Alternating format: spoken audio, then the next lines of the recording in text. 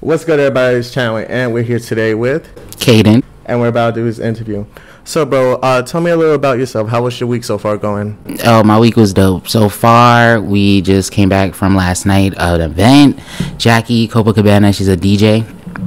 And I was just asked to, like, perform. So it was really dope. So this was the first performance that We Outside was debuted, you know, post debut. So now I get to, like, perform it, and it's actually, you guys could find it, because I know it's been tortured. I know, I'm sorry. How was it performing again, actually being debut? How was the audience? It was, you know what, it was really interesting, because it was like, some people, I love performing for people that don't know me necessarily, because I love that, because it's like, it's unbiased, so I have to earn it. So when it's like that, it's integrity there, you know. So I'm like, yes, I know I got you, you don't have to know me, and that makes it even more better, because I know you're gonna probably like, yo, let me follow you, let me do this and stuff like that. How do I get involved? So that performance, somebody, like, I performed 9 out of 10, and like there was a track that was like, it didn't have any back vocals at all. So sometimes as an artist, you just got to go with the punches. So I was doing the whole take with no back vocals, and some dude just, like, he was a DJ, and he's like, yo, can I say something? Because we was between the song, after I performed it, I was about to go into We Outside, and he was like, yo, can I just say something real quick? And I was like, all right, go ahead, say something. He took the mic, he was like, yo, y'all better give respect to Caden, like, what's wrong with y'all? And I'm like on stage like, wait, like, and he's like, this dude just rapped his whole track in one take with no back vocals, and he's not playing with y'all. Like, do y'all hear that? And I'm just sitting there, like, on stage like, thanks. Like, it always happens like that. Like, it's not planned. So it's like those moments, like, it makes me, I won't say bigger than what I am, because I accept that. It just makes the moment a memory, those moments. So, you know, so it was, to me, I'm like, did I do good? And my friends were like, are you dumb? Did you not see that dude just take the mic and be inspired? Like, so it's not even cognizant sometimes. Sometimes I'm just like, yo, let's just do this. Let's give a great show, period. You know, so, but it felt really good. Like, somebody was putting up a lighter in the air and pointing, you know, they were really feeling it. So yeah, the people's reaction, it went really well. And what is the feeling that you feel inside when, like, that happens? Like, even when they sing along, because as you mentioned before, you performed We Outside in Sonic Muse, which is also what we're going to speak about. And I saw the crowd move and everything when you was going crazy. How does it feel when, like, the crowd is, like, interacting with you? That's a good question. It feels like a confirmation that what I intentfully wrote and how I write, it's like when I go out into the crowd, I'm like, okay, experiment 1. Let's see. Like, you know, it's like, and I feel like a mad scientist, and like the listener respectfully are, you know, my humanely test subjects, you know, like, because we create and we have to test it on you guys to see how you will receive it. So it's like, okay, we about to do this. How does this crowd like it? A lot of people don't know me like this. You know, they're just coming off the strength of, like, whatever my branding is doing. So, you know, and that, it always feels like a confirmation, like, yes, like, it makes me trust my pen more. It makes me trust myself more, listening to, watching you guys react. So that's a great thing, because we need that feedback. You're from Staten Island, correct? Were you born and raised here? I was born and raised here. Nice. Born and raised right in Staten Island. Do you think living here in Staten Island, known for the Wu-Tang, was that a big influence of music into your life? Or, like, how did you get introduced to music? Staten Island's on my back. Like, that is my sound. That is my... That's my voice, you know. The stories I tell, my friends' stories, me and my stories, the experiences, the bars, everything from me learning how to rap from my friends who taught me how to rap, like Sith, or, you know, my childhood friends, Nook. Like, I would really text message them bars and they would slaughter me, you know, and I'm like, nah, I'm going hard, freak that, you know. Or to playing orchestra in the band and IS-61 jazz band and symphonic band, and making freestyles in our badass honors class, like, you know, just doing all those things have bred me to be a Staten Island artist. But also the tenacity that I've learned in New York in general. Like once you cross the ferry and you get out of, because we're an island, so it can be like a bubble, right? Yeah. So a lot of the things it can just regurgitate, and then we build on top of it, regurgitate and build on top of it. We're not really connected to the other boroughs like that, just because of consequence of transportation, right? So if there was a train, people wouldn't feel so bad crossing. Every time I speak to my friends on the other side, they're like, "Oh man, but the ferry though," you know. So you take a boat there? How you do that? You know, but that tenacity that I've learned from New York, that rebellious, just able to be practical but yet creative and modernize it and innovative, that shark and steel on steel, steel sharpen steel, I learned that from New York. I had to learn that from all boroughs, because it's nothing like seeing an artist from the Bronx and an artist from Brooklyn, an artist from Harlem, and seeing how they do it and getting inspired. And, you know, I used to go to shows like after college, holes in my sneakers, dingy ass hoodie, splitting McChickens and jumping turnstiles, you know, trying to be a songwriter, and being at like Black Bear Bar, like, and Hole in the Walls in Williamsburg or in Brooklyn, and just like seeing people I'm crossing elbows with now, and they're making it and they're thriving, and just like, you know, one day I was like, that's gonna be me up there. I'm a performer like that. Like, how do they conjure that energy? And just watching and studying. And I think a lot of Staten Island artists need to tap in and claim their proximity in New York. Claim your proximity. It's nothing wrong. Like, go out there, meet new people. It's supposed to be like that. It's supposed to be uncomfortable. Like, I've had showcases where, you know, they're like, "Oh, we got an artist from Staten Island." I'm like, "Oh, Staten Island? What's Staten Island doing here?" You know, and I'd be the only one, and people would laugh. But then at the end of the performance, I've had the loudest response. So you have to create your proximity and don't be scared of it. That's what it's supposed to do. So that's what I would wish more Staten Island artists would do.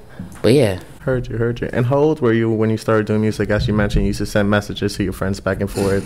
Was that before hitting the studio, or? That was before hitting the studio. Like, my very first like performance as a child was like Lauryn Hill, Killing Me Softly, the Fugees. That was one of them. Like, just being like probably about 4 or 3, unintentionally, not knowing I was doing, just enjoying, just being a vessel and just enjoying and being a consumer of music, you know, as a child. Just like, yeah, that's my thing. Like, or, you know, my earliest stages of dancing and painting are my childhood. So when people be like, "Yo, this is dope," or "You created this, that," I'm able to do all of these things because technically I didn't grow up, kind of, you know, in that sense. So I've been doing it for a very, very long time.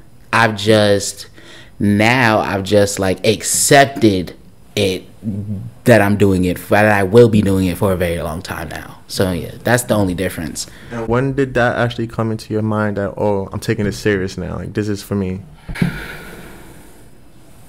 I would say high school. High school was really like, okay, I think I have the audacity to do it, because you know you want to do it, but you're scared to claim that you want to do it. Like, you know, you got the itch, you know, first it starts into a craving, an itch, then the itch gets so bad, like, we can curse on here, right? Yeah. Okay, the itch gets so bad, it's like, fuck it. Like, you know, I had to wake up one day, I woke up, and I was just like, yo, fuck it. Fuck this shit, I'm going for it. And then one of my friends were like, yo, hit your, me and my boy, Will, we be doing music, hit him up. And I was like, okay, so I hit him up. And in high school, and I was like, I'm trying to be a songwriter, you know. So I was trying to totally be under wraps. I was like, I do not want the stage. It is too much energy, too much like prying, too much responsibility. I was like, I want to songwrite. And then from there we just songwrited, and it just grew. And then I didn't know people were listening. That's my thing. I never know people be paying attention to me. I really just be in my own thing. And when sometimes things start off as a joke, like, then I started songwriting, and then my friend, we started uploading videos. They're so old. Videos on YouTube. By consequence, by senior year in Curtis, they had like best dress, best this, best that, best singer. So my friends were like, Kyle, that's my name. Like, Kyle, fill that out real quick. And I'm like, no, absolutely not. I'm not gonna win. I'm not gonna win. They're like, do it. I'm like, okay, let's do. All right, that's a joke. We're gonna do it. We're gonna see. Nobody's gonna vote. By the end of the year, shorten it. Like, and the winner is Kyle Nicholson. I was like, y'all lying. There's no way. There's like no way. So those confirmations of just, you know, of purpose, it just at this point it just got out of control. Like the joke just got out of control at that point and just kept rolling. It's like, okay, I think, all right, freak it. That's what y'all want? Cool, you know? But I knew it. I just didn't have the audacity to claim it. That was it. When you started songwriting, what type of music were you writing, and for what artists? I just wrote whatever I like, because I've grown up on so many influences of music. Like I said, if it was jazz band, symphonic band, if it was hip hop, R&B, country, classical, it didn't really matter. My motto is get in where you fit in, right? So don't really worry about the narrative of fitting in. Can you do it? You know, is it comfortable for you? Is this where you thrive? That's basically the only question that should matter. Is this where you thrive? Is this where you feel comfortable at? And even if you're uncomfortable, you know how you be uncomfortable, but you're like, this is it. You know what I'm saying? Like, yeah, like, of course this setup was uncomfortable at first, but you knew that you needed this because you felt the most comfortable in this path. So it's really about that. It's like, I just write, you know, and the key is music theory is like, just each genre has its own etiquette, like its own principles.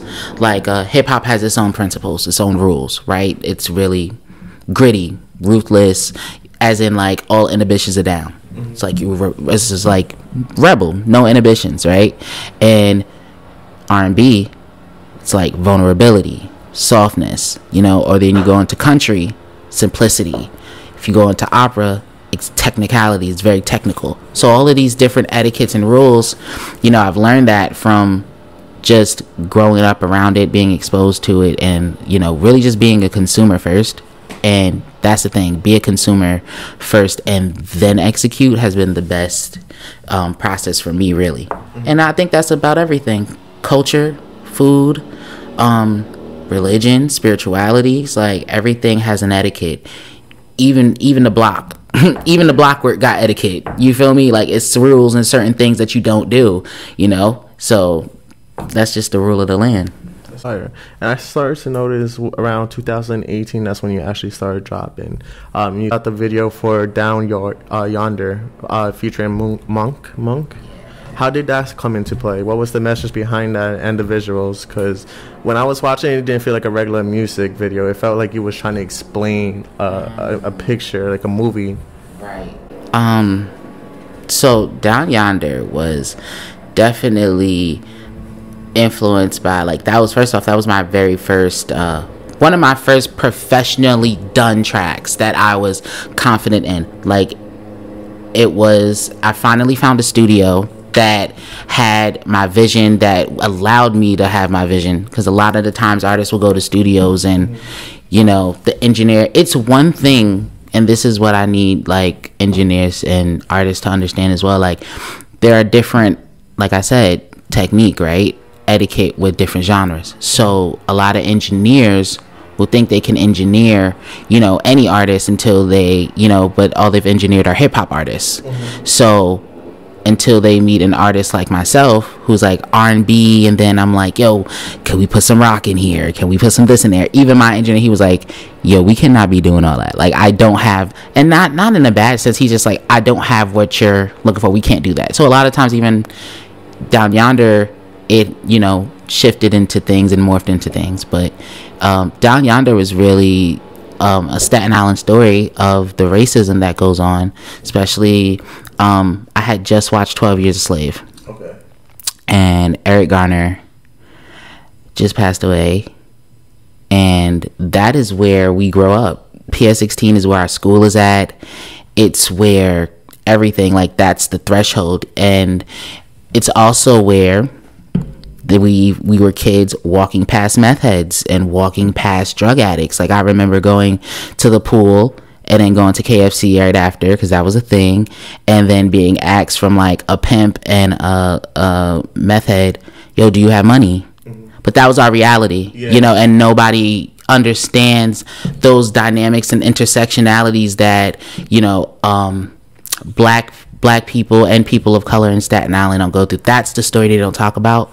That's the message they don't talk about. We get the Jersey Shores, we get the Snookies, we get the Vennies, and we get the South Shore story, but we don't get the complexity and the more colorful story of the tension, you know. So I hyperventilated, and I was like, that inspiration, I didn't even sleep that day from watching the movie 12 Years a Slave, and then comparing contrast to where we were now is like, damn, not much has changed. So that's why Down Yonder, if you listen to the lyrics, is compare and contrast. So the first verse is like, down yonder where the leaf crunch under my feet, it was like a slave on the run. Then the second verse, down yonder where the roses rise from concrete, now we're modern, right? Concrete is like, now we're modern times, youth die young from the crumbs we barely eat. It's like, it really hasn't changed, it's just become more insidious. So the video was just depicting my friend Monk, who was Mark Adrian. He was the vessel for the music video. So I was like, yo bro, I need you, because he kind of looks like my nephew, the little kid in the video. So I was like, I need you to play my nephew.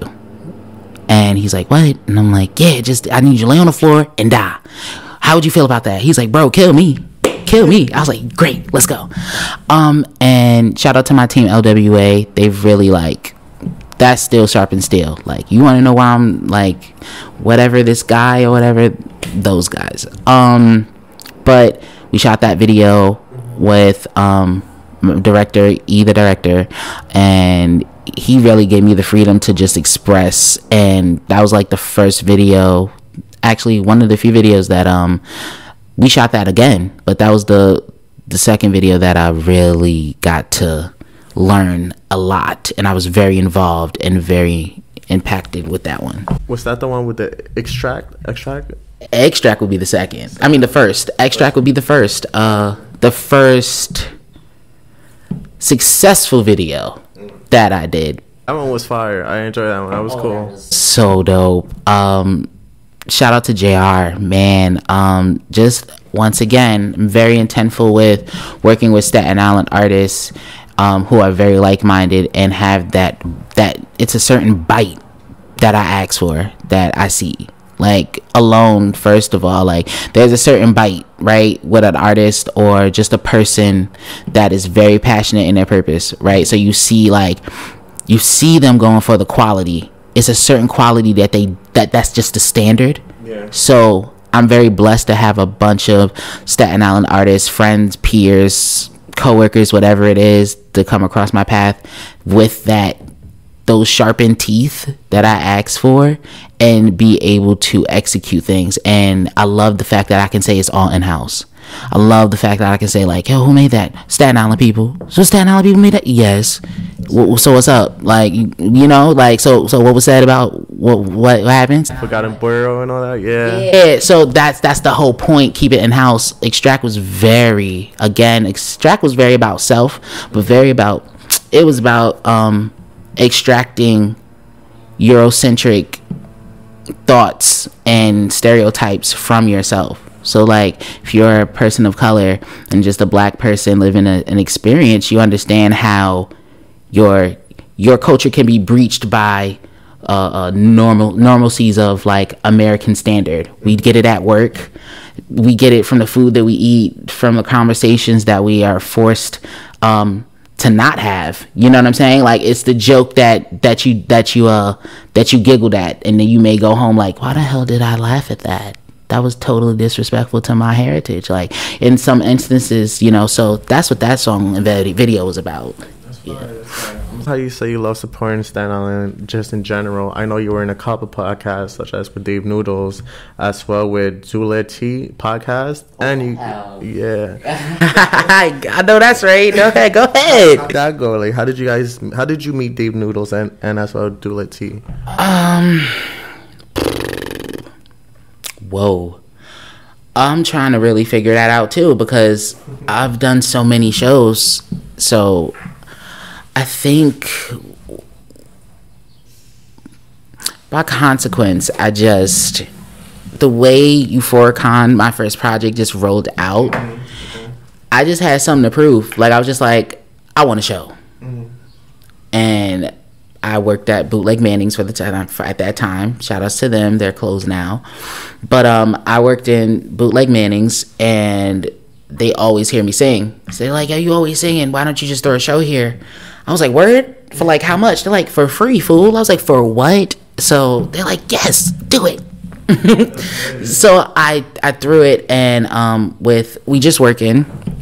Shout out to We Just Working. I met Dave Noodles through them. Actually, We Just Working was like, basically, I told LWA, I was like, "Yo, I'm going to Staten Island to do shows." They're like, "What? What's in Staten Island?" I said, "Boy, my peoples." Like, I was like, "Yeah, we got to go back and, just create proximity." I don't think my people know who I am. They know me, they know me as a local, but they don't know me as an artist. So I need to go back and, show them what we've created, and, so that's what we worked up to. And from there, people understood, like, okay, who's that guy? Like, who's that person? I didn't think people were gonna come. It was pretty packed. It was pretty good. Like, people who wasn't even coming just came for a bite to eat, stayed, just to witness it. I love that. But that was really like the Rolling Stone. Like, everybody's like, "Yo," interviews and pictures, and that's when I was able to, like, I was like, I can show you better than I can tell you. I don't feel like going and saying, "Hi, I'm an artist and I do this and I please."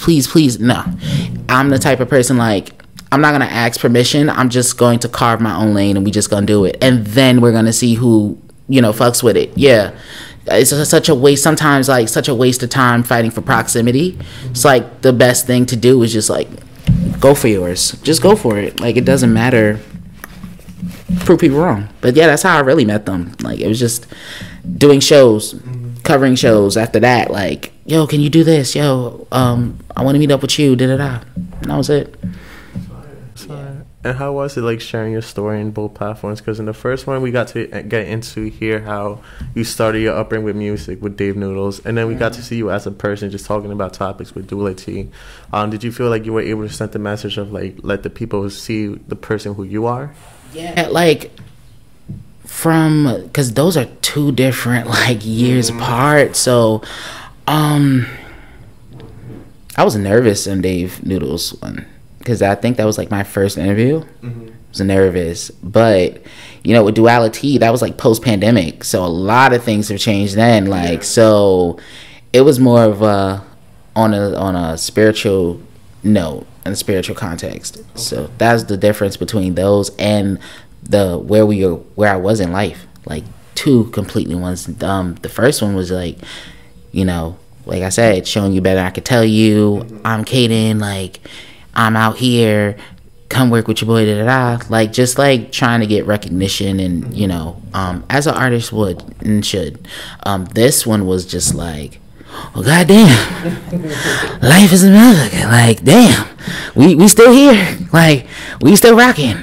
So that was about, like, let me tell you the last 2 years. That's what that was. Yeah. And I also saw that I also interviewed two other artists on this podcast, which was VR and Cozy Perry. And I saw, we're gonna start getting into music now. And I saw that you made a song with VRs for his tape called Crickets. How was that? Crickets, man. First off, shout out to VR. That's my bro. That's family right there. Like, we put in a lot of work, just building relationships. So I really respect him. That's one person who appreciates etiquette with culture and etiquette with just people, with humans. Like, he makes sure, one thing about him, he makes sure he comes correct. Yeah. And one thing about me, I make sure, like, I come correct and everybody comes correct. So it's just brotherhood locked in. Crickets, he always encourages to work. He always encourages to keep pushing no matter what. And we've been friends longer than, and finally we made Cricket, so it just made sense. So I was like, you ain't even gotta ask, bro, I want to do something. So made Crickets, and Crickets was really a smooth record. And I enjoy the process of that. Like, that's him. He's real smooth and slick with it. So it just was naturally. So when he played it, I was like, yeah, this is you. Let's go. Like, let's go. That's fire. And how did you... Oh, you met VR when you were growing up, right? In school? Or? Nah, I met VR. I met VR at a party. It was a birthday party. And it was this kid with these tattoos, swag, and me and my friend like, who's this guy? Like, everybody here is like, yeah, they're regular, but this guy looked mad, like he got something on his brain. So like at the party drinking, and like we're in deep convo with a bunch of friends. Like, we're just like tipsy and our voices are going hoarse, just like talking about life, you know. That's just us being mad introvert, just in a corner talking about esoteric stuff. And then he just burst out into freestyle. I'm just like I'm just like, what? And yeah, he just like, from there we just followed each other, and he was more natural than me. Like, he's just like, yo, where you at? What you doing? Like, I'm calling you. I'm doing this. You know, me, I'm just like, hold your horses, stranger danger, relax. I'm just always like that. Even though I'm like, hey, everybody, hey. I'm just polite, but really low key, I'm just like, I need a corner right now. I just wanna be still. So yeah, but he's a really dope guy. And how did you meet Cozy Perry? Oh, man, I can tell you right now. Cozy Perry, I was at a party with Girl on the Rocks, and I was helping her with her event, and she played this song, and it was called Backbone, and it was like doon doon doon doon doon doon doon, and the way this voice and the lyrics, like, when you can't run to me, you can run to anybody. I was like, who's you? Your host, Girl on the Rocks. She's like, yeah. I'm like, who's this? She's like, that's my girl, Cozy Perry. And I grabbed my phone. I was like, what's her Instagram? So we're at the party. I'm like, girl, I'm here. My name is Kaden, and I'm here at a party right now, and I'm bumping your music right now. And she's like, oh my God, thank you. I said, girl, Backbone is crazy. You wrote that? She's like, yeah. And then she works so quick. She's like, yo, you want to write on it? I said, don't play like that, because I will write some in 5 minutes. Like, so the next day she sent me something. And then in a few moments, I sent some back, and the verse, I love that verse. I'm not even gonna do anything. Like, I really want to sing it, but I'm not gonna do it. But I love that verse. We didn't do anything with it, but that really just like real recognized real. She was like, "Oh, you one of those?" I was like, "I'm one of those. Like, I'm not here to play games. Like, if we gonna do something, we gonna do something." From then on, shout outs to her. She's the first one. One of the first people that came to my event, one of my many events of at the bar we just work in. I don't know if there was I think it was my release party. I think it was my release party. She came to my release party. She's like so business oriented. Like, y'all gotta experience her outside. Like, she's very competitive in a sense of she knows her purpose. And when you're around her, if you notice, it makes you want to tighten up, or it makes you get tight that, like, ew, who she thinks she is. But it's like, she's so focused in her stuff, and she wears so many hats. And she's like, she was sitting at the release party, and she was just like this, looking. She was like, dissecting. That's one of those, like, I'm paying attention, you know? And from there, we just hit it off. We don't really see each other like that, but whenever we do, it's always like I love people with focus and purpose. I love people with like that. I love people that you gotta catch up with, like, you know, like, hey, sit your ass down, let's have lunch. It's been 5 months, you know. And I love that though, because that's what you're supposed to be doing, you know. So she's a hustler. Shout out to Kosi Puri, man. Talented as hell. One of my favorite songs when I first heard about you was 9 out of 10. I remember I texted you when I was in class. I'm like, bro, I just heard 9 out of 10. That's my favorite shit right now. I have that shit in my head. How did 9 out of 10 come into play? I was playing. I was seriously playing. Like, Euphoricon had came out, my first EP, and it's very dark. So at that point, you know, when artists are the last people to experience the project are the listener, right? So the artist already dissected and done created and molded, and we built it, right? So we're done with the experience. You know, the experience, we've lived it. Now we have to translate it on wax. We record it, very intimate. Then we have to physically create the art for you to visualize it, right? So by the time it reaches your eyes, we're already done. We done. So Euphoricon was made. I was like, oh, I can't be sad no more. We went on tour. We did over 100 and something shows. Me and Starta and I, shout out to Starta, and we just working, and we had toured this thing, and I'm like, yo, I need a break. And my brother, we freestyle, and we were smoking, and then this beat comes on. I was like, oh, whoa, back up. I said, what's that? And I was like, save that. So we saved this beat, and I was had a moment. I was about to go to work. I said, I wanna write something right before work, and I wrote this thing. And one thing about me, I was like, if I'm gonna contribute to hip hop, and I didn't rap for a while because it's such a competitive sport, and sometimes it's overkill a little bit, and sometimes it's a lot how media and just like in general, it can be a little inflammatory. I feel like sometimes hip hop, by consequence of just how powerful, you know, black people are with their creativity in general, by consequence who exploit hip hop, I feel like it can show just one perception and just one story, when there's a multitude of stories throughout the day that black people live through, not just violence. It's stuff that leads up to the violence that's not getting talked about, the heartbreak, the victories, the losses, you know. So with 9 out of 10, I was like, I just want to I don't want to rap until I have something to say. I don't want to rap until I have something truthful to say.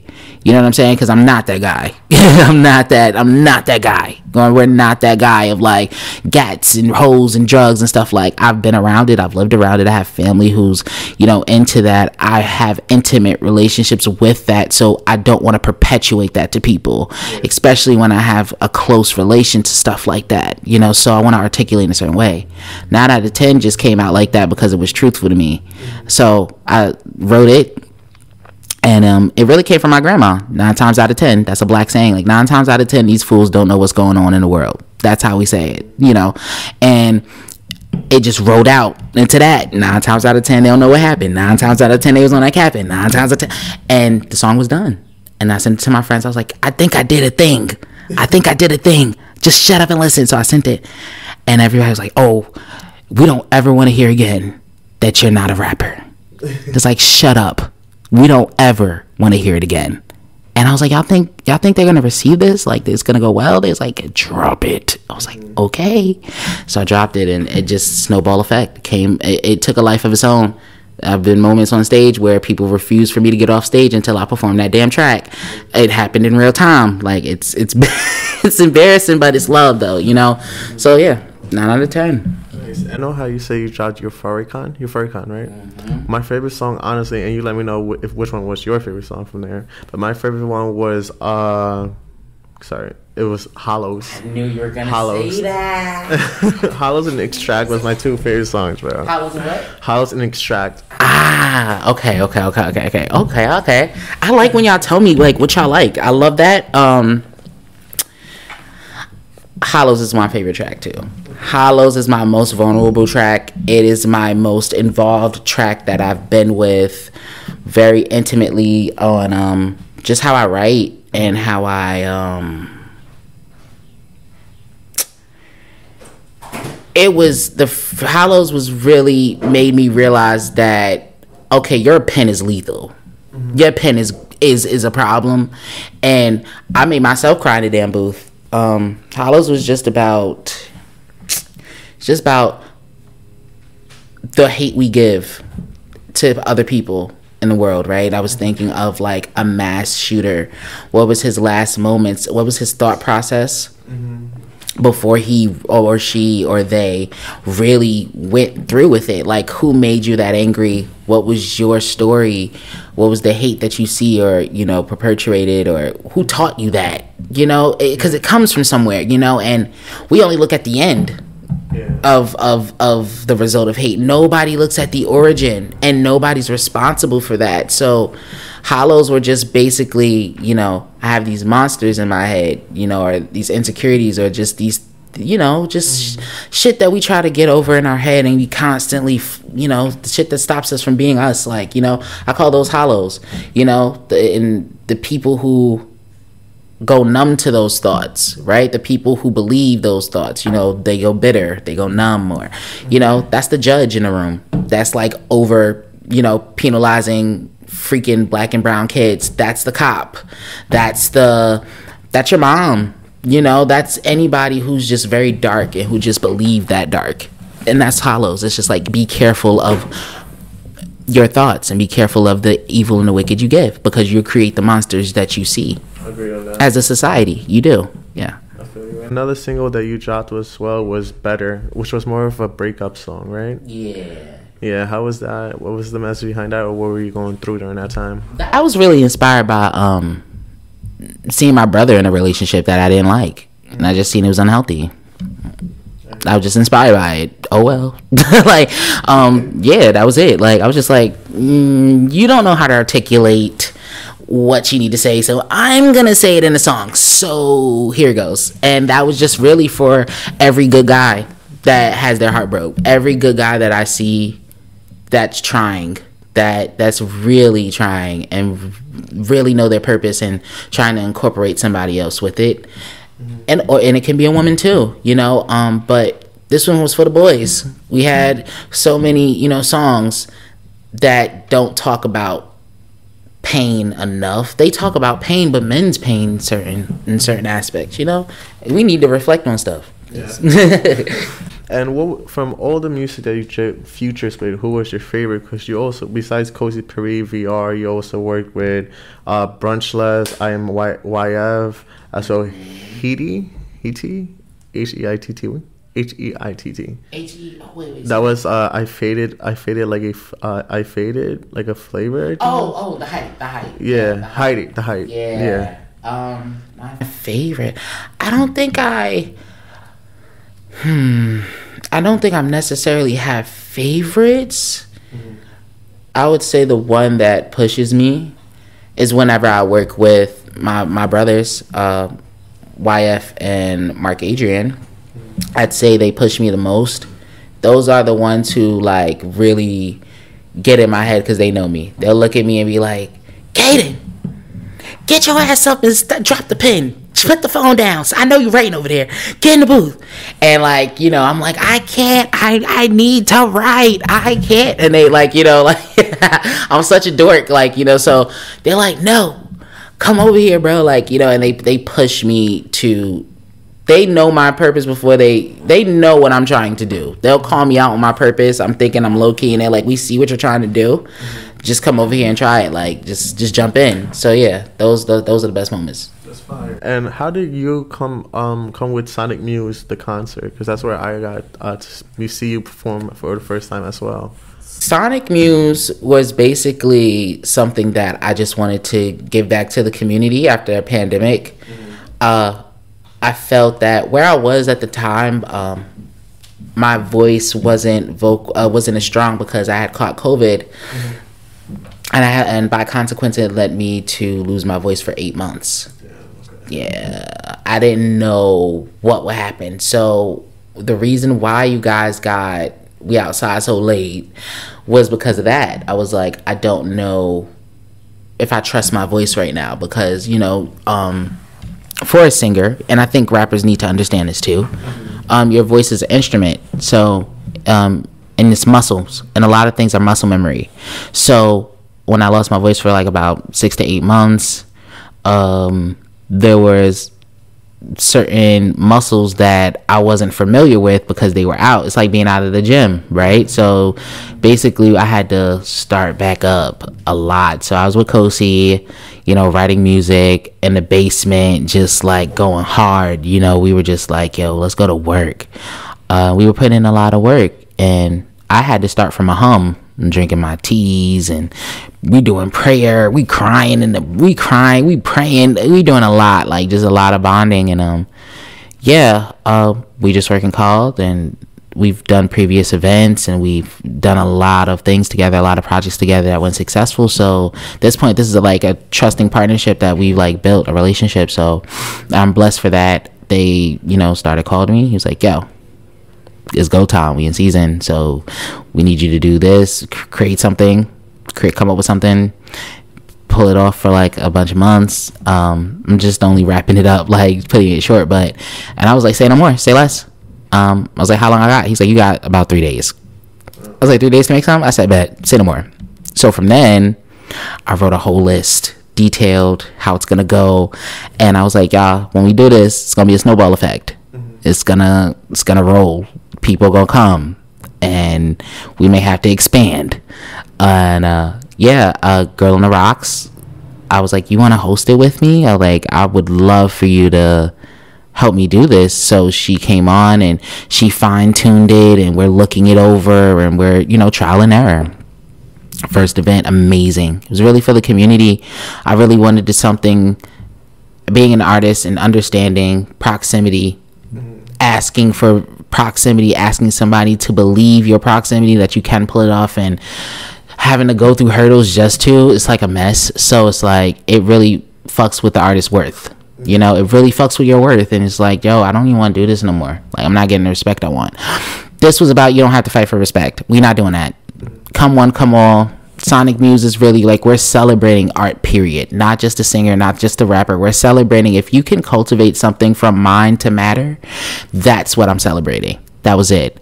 So bring your gift that God gave you, and let's fucking go. Like, let's just make an event. So that's where it started from, really. That's fire. And what made you like choose that name, Sonic Muse?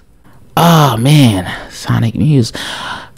I love sound. And muse, like, what inspires you, whatever inspires you, life is a muse. I know a lot of times, like, people complain about life. Like, I've had this discussion last night. An artist was like, yo, I'm sorry for, life be kicking my ass, and I'm going through this, I'm going through that. And I'm like, I was like, don't apologize for life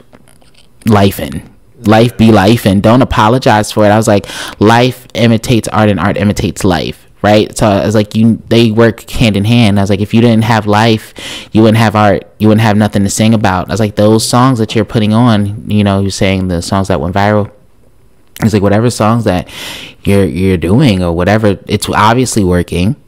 That's your life, and don't ever forsake it, because it's helping people, because you're translating in your music, and whatever you're feeling and translating is helping so many people, and they're resonating with that. So yeah, life is hard, they be lifing, but it's your inspiration. You could always make it better though. But yeah. And how did you get your name, Caden? Caden is just an amalgamation of my whole name. Which is, at first I hated it. I didn't want Caden. Somebody already had my name, my first name. I'm not gonna tell y'all gotta earn it, so no. But you'll hear it around. You'll hear certain names that I have of an alias, which is so interesting, because as a little kid I was like, I don't have a nickname, I got a nickname, and I've just acquired all these names from different chapters of my life now. So if you peep and listen to you can tell who's a part of my life, like who knows certain names. But Caden was just a name change, and I was like, I need a name, but it has to be good. And I was just like, man, just take all my names, like my first, middle, last, and just put them together. And I was like, I'm not really lying. I'm giving you me. Like, it's still me. So I'm really telling the truth. And it's like, it's difficult to spell. I'm like, you know what? In my head, it was just like, you know what? They got FKA Twigs out here. They got Cookie Kawaii. I was like, these motherfuckers gonna earn how to say your name. So if you good enough, they're gonna want to learn how to say it. I was like, word, if I'm good enough, they're gonna want to learn my name. So that's right, and that's how it became a thing. So I told my team, my LWA team, I put in the chat, and they like, I'm telling you right now, we're not saying no Caden. we calling you what we always call you. But then again, it just started to, I seen that the more that I worked hard for it, and the more that I progressed in this career, this pursuit, more people start calling me Caden. The more I see people call me Caden, it's like, because I had to change it in a mist of my artistry. So the more I see it, I'm like, yeah, I say that shit, learn that shit, yeah. So it feels great. It feels great. That's fire. And how you said, like, you had different personas in your music. Do you feel like you switch it? Because I could see your sound switch from 9 out of 10, from Better to We Outside. Like, I would see, like, Chris Brown vibes, Kendrick Lamar vibes, and then just some crazy rap shit. You know what it is? Like I said, everything has an etiquette, right? So I'm big on music theory. I love music theory. Music has a history. If you want to find where society is and how their thought process is at the time, look into the music that they listen to, right? So you can look back at, like, MLK and civil rights, and you can listen to what they're listening to at the time, the Supremes, the Motown, the whole Motown era, the Spinners, all of these, the Honeycombs, all of these artists at the time sing about love, justice, poverty, but in a positive way of, like, connection, right? They were speaking about a message, just to connect, of, like, civil rights. Like, this is what's going on, this is what's happening, and I know that other people are going through it. So really, I use those principles just to, like, okay, rap, right? It's like, okay, you're not gonna say nothing until it sounds right, and it sounds good, and it can compete, and not compete with people like artists, but could compete in a market, respectfully, can compete on radio. That's what I go for. I really don't compete with artists. I compete with the market. I don't give a fuck about artists, respectfully, in that sense. When it becomes like, oh, who's the better artist, who's better, I don't give a fuck about none of that. I'm competing with the market, what's on the radio.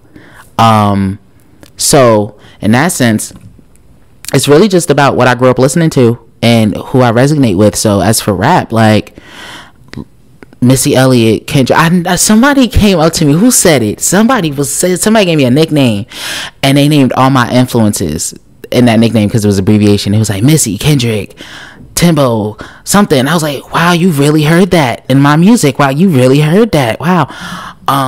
Method Man, like Magoo, like one of the best cadences from, like, early 2000s and 90s. Like, just artists who stand out to me, who I grew up on, who I respect, who I love. Those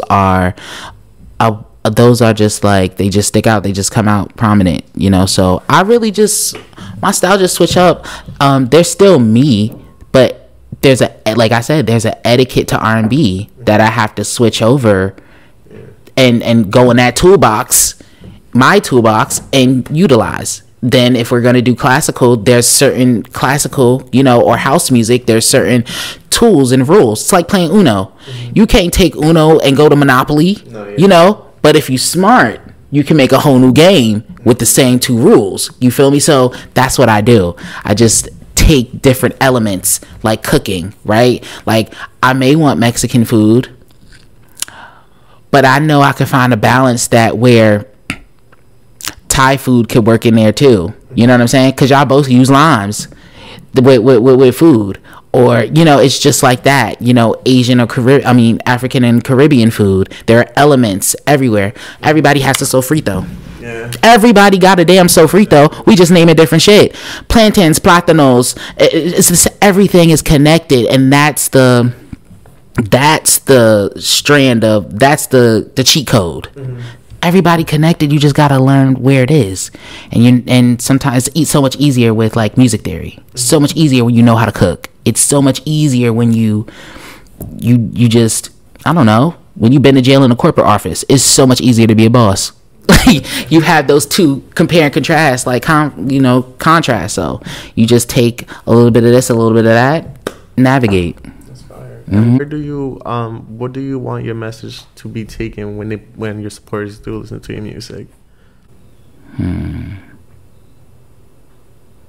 One, that I'm nothing to play with. One, that I'm nothing to play with. But two, I want them to take away that a message. I don't care what the message is, but I want them to take away human connection, mm-hmm. honesty. That's what I want you to walk away from. That everybody has feelings, and that sounds so cliche, but I feel that it's because we're in this whole culture like demon time or fuck feelings, da da da. My favorite saying is, it's like, it's not that I don't feel, it's like I feel everything. I think that's the problem with people. All this like numb stuff and social media can like inflame and exaggerate so much shit, and it's just like it can kind of become an echo chamber, redundant, and it kind of like people are just like, woe is me and my pain and my pain and my pain, and like we're just trauma bonding. I want people to, yes, connect to the trauma, but take away redemption. Okay. Learn redemption, like learn grace, learn forgiveness.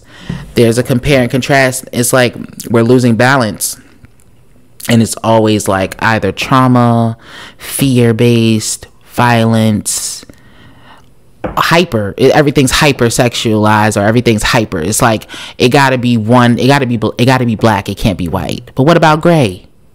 It's like, yeah, you can feel mad, but you also can feel sad. You can also feel like vengeful but happy as well. It's like, it's so many flavors to mix. That's what I'm saying. Like, it's flavors. I like mixing flavors. That's it. What is your favorite sound to make? I don't have one. I think it has yet to be created. Mm-hmm. That right there. It's like my favorite sound that I like has yet to be created. Mm-hmm. So I can't answer that question. And I think that's the drive that makes me keep creating, to understand that and get close to that sound and try to continue to tap into that sound. I think I'm on that way of like doing that, of learning that. So that's the most exciting part. When I DM'd you, when I saw We Outside coming out, I call it myself, it's going to be a summer anthem, honestly. What do you think We Outside is going to bring the type of attraction to you?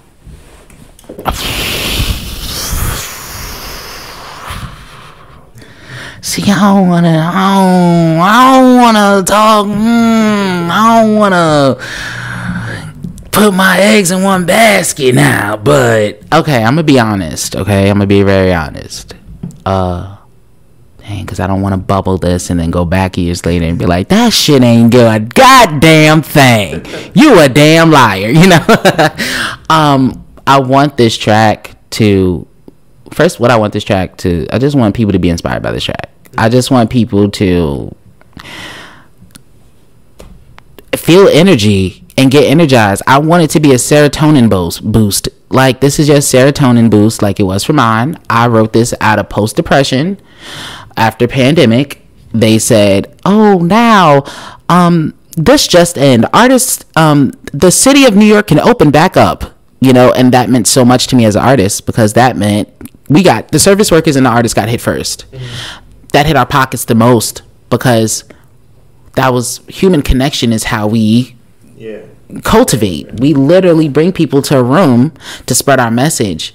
We're social creatures, one, and artists are empathic, two. So you cut us off from feeling, thought, from anything. So We Outside was complete a rejoice of just humanity. That's what We Outside is. It's a rejoice of humanity. Like, we're outside. It don't get no obvious than that. We outside. So this track, it just got bigger than me at this point. It got bigger than me. At this point, it's like I'm at a threshold where I don't have to fight for proximity. An artist trying to convince people that you are an artist. Now wherever I go, I'm seen as that artist, you know, and I love that. I feel like We Outside is expanding, and it's taking me places that I can't even imagine. I can't call it. Usually I'm able to call it. Usually I'm able to, like, this is God, what's gonna go, this is the trajectory, this is where we're gonna end up, and I'm right most of the time. Thank God, but this one just feels so much more bigger than me, to where I just had to sit back and be like, yo, I think I did something, and I think I did something that's a little bit bigger than me, and I think it may just change my life. That's where I'm at. So I can't even really answer that because I'm still in it. Like, I'm still spending moments where I just had to sit down and be like, y'all, like, I'm very emotional. Because this track is just like, I feel something is just like with this track, and it's just gotten me attention that I didn't even ask for. Something that was for the community, which is Sonic Muse, has really garnered something. It's put me in the center of something.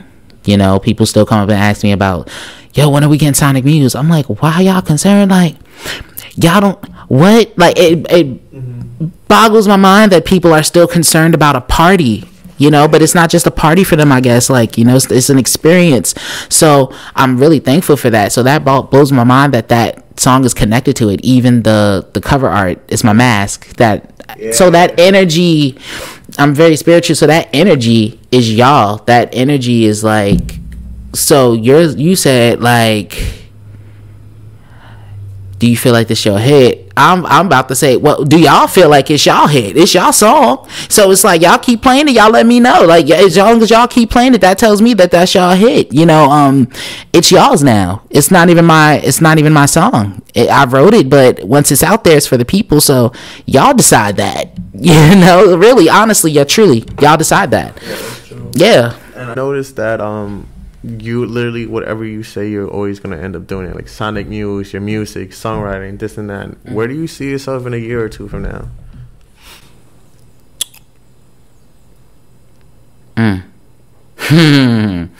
Where do I see myself in 2 years from now? Working with your favorite artists. Okay. Period. Being in those rooms and creating, writing. I don't even care to be signed. It's not even about that. It's working. It's just putting in, being recognized on the caliber that I give, and having that leverage. For me, it's about leverage, being an independent artist and being an artist in general. Having that leverage and that etiquette. Like, I want to be that artist that make niggas sit up.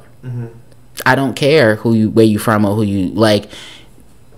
I want, when people see me, and I'm very tenacious with this, because it's not just me who's getting my vision across. It's my boys, it's my brothers, it's my sisters, it's my niece and my nephew, it's my best friends. You know, it's my island. These are the people that I put on my back. These are the people that work with me. These are the people I hire and employ. These are the people we make money together. So whenever I come into a room and, like, yeah, you see me, but when you see me, you see we. Yeah. And when you see quality, straighten up. Like, talk to me nice. That paper better come correct. That my time, I want my time to be respected, because the time that we put into this, the funds, we've eaten almonds for these visions. Yeah. We've starved for these shits. You know what I'm saying? So no matter where I go, you will put respect on it, and I don't have to ask for it. You can see that it comes across in the quality that I give. And when you ask me, where does the quality come from, and then I can say me, you're like, well, damn, well, who paid for it? And then I can say me, and then you say, well, damn, how much did it cost? And I can say, well, this all came from me, so this is what the number looking like. That's what I want, you know, and that's, you know, and I want people to be like, well, damn, where can you be at, like, in California, in, like, tomorrow? Yeah. That's all I want. I just want to be seen as and respected as a creator, not just an artist, but just as a business person, as a businessman and a creative and a marketing strategist. Like, that's what I want to be seen as. So it's bigger than just like music for me. I don't plan in 2 years. I plan on doing anime theme songs and voiceovers on Adult Swim. Shout out to Dawn Richard, one of my favorite artists, who's also independent, or she's independently signed as well, but she's been putting in the groundwork, and she's like a singer, songwriter. She creates and collaborates with stylists. She's damn near a model. She works in animation, and she does scoring for animations. I'm seeing the expansions of art. She's a damn chef. Like, she owns her own restaurant. Like, that artist can be anything they want. And then when you just sit in that and invest in it and grow it, you can really make a lifestyle out of it. It's hard. I'm not going to say it's easy. It's so hard. But it's so worth it when you do it, because nobody can take it away from you. And that's the feeling that I want to walk off with, and every artist to feel. They take so much away from us in this world, right? The one thing they can't take away from you is your voice, is your message. And when you can get a blessing to be lucrative off of it, and it's a blessing to touch people and people believe it, it's a big deal. You know, it's a responsibility to that. So I don't take that light at all. That's fire, bro. Yeah. Thank you for coming on my show, bro. I really appreciate it. We've been waiting to do this for almost a year now. Nah, for real, a year? Yeah, dang, has it been a year? Last summer is when we first met. You know what? It was. I wasn't tripping over it either, because I knew, because what I was working on personally, I was like, he's gonna get to experience what I'm working on. He's gonna pull up the Sonic Muse. I was like, I don't want this interview to be quick. I don't want this interview to be now. That's what I was saying. I don't want this interview to be now, because I was like, wait until he hears we outside. That's what in my head. I was like, wait till he hears. I was like, then I didn't want to interview with you until the song was out. Now the song is out for y'all to hear, finally, because it was torture. It was torture for me, for y'all too. I know. Do you have any other projects coming up anytime soon? Like any videos coming for We Outside or anything like that? Everybody keeps asking for this video. So since y'all asking for this video, I am personally... Listen, let me take these glasses off. Since everybody keeps asking me for this damn We Outside video, which is going to be made, period. But since y'all keep asking, y'all asses better pull the hell up. Because I better have some bodies. You... Okay. Oh, okay, cause make sure, cause I don't want to ask and y'all don't come out, okay? Cause it's gonna be. Listen, if that's the case, dang, I may have to. I don't want to talk. I don't want to talk to. We know I come deep with like 3 other cameramans and 3 other cameras ready to record. We'll do behind the scene and all that shit. Like, what's the video gonna be like? What is it gonna do? So, what do you like? Keep faking these interviews. Like last night, somebody was like, "So, what are the elements in We Outside video?" And I was like, "That's slick, real slick." But just know. Like, I'll give y'all this. It's giving All That meets George Lopez. Okay. And I'm not putting another element in there because I don't want y'all to figure that out. But that's it. George Lopez and All That. Y'all do what y'all will with that. Okay? That's it. That's it. Yeah. I'm definitely waiting for that, bro. Once again, thank you for coming. This was the Caden interview. Let them know where we could find you: Instagram, Apple Music, SoundCloud, all that. Yo, you can find me everywhere. The link is in my bio. As soon as you get to my Instagram, it is official.kdhn. That is official.kdhn. The link is in my bio. It's linking on all streaming platforms. The song is for you. W.O. Whoa, We Outside. Thanks. Thank you guys for watching, and stay tuned for his live performance.